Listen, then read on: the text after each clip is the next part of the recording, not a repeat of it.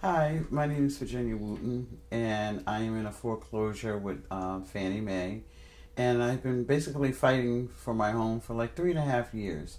It's been a long struggle, and I'm coming up on my last court date this Wednesday coming up, and I'm hoping that the judge gives me more time to stay in the house for at least 6 months. Right now, for me, the best thing is for me to stay in the home as the renter.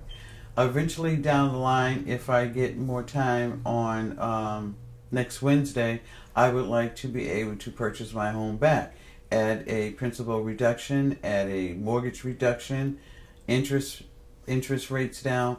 Bank of America sold my mortgage to Fannie Mae, and that's where it started. And Fannie Mae just did not cooperate whatsoever, none whatsoever. So I'm just praying and hoping that there is a solution for me somewhere here. I have been in this house coming up on 18 years in March, and I've raised a big family here, and it's a lot of history here. My Nana had this house for, like you said, like 18 years, and out of those 18 years, I had, and many other people had, some of the best memories like ever here. We threw some of the best parties and everything. And this is like the best place in the world. I love family. I love friends. I love neighbors. I love people, period. I like to see the laughter on my children's faces, and especially my grandchildren. My 7 kids that I adopted were siblings, and for me, it is a very important thing to keep your family together. I felt that Mel Watt would have had more compassion for the homeowner. I felt like there was enough time that he had been in office that he could have sat down and negotiated with a lot of different banks and got things better than what they are. I would love for him to come and see the actual feelings that people have, the actual hurt on their face. Pain is a very difficult thing to get rid of. The banks want us to plant corn and then reap peas. What are they thinking? We can't do that. We got to really, they need to be in our shoes.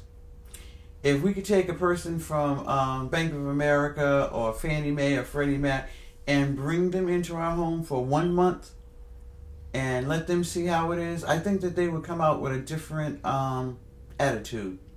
They know that we can't afford all this high principal and mortgages and stuff like that.